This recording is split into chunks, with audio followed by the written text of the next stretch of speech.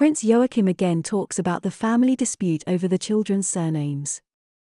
Welcome to our channel. Before we continue, please subscribe to stay updated with latest information from the Danish royal family. Prince Joachim of Denmark has spoken of spending time with his mother, brother, and sister-in-law in Denmark as controversy continues over his response to Queen Margrethe's decision to remove his children's royal titles.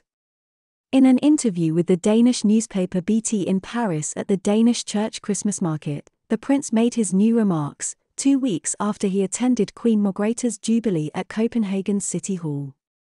According to Prince Joachim, there is a development in the conflict regarding his children's surnames, which he said has not been completed. Queen Margrethe has announced that Prince Joachim's children will lose their titles of prince and princess on January 1, 2023. Prince Joachim told the Danish press, "There is a lot to work on. Communication was what was lacking. Now we have met, and we are on the right track." Princess Marie also says that there has been a new agreement in the royal family.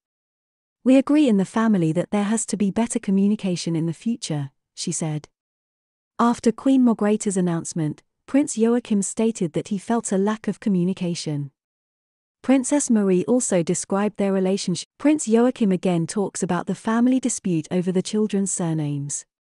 Welcome to our channel. Before we continue, please subscribe to stay updated with latest information from the Danish royal family. Prince Joachim of Denmark has spoken of spending time with his mother, brother, and sister-in-law in Denmark as controversy continues over his response to Queen Margrethe's decision to remove his children's royal titles. In an interview with the Danish newspaper BT in Paris at the Danish church Christmas market, the prince made his new remarks, 2 weeks after he attended Queen Margrethe's jubilee at Copenhagen's City Hall.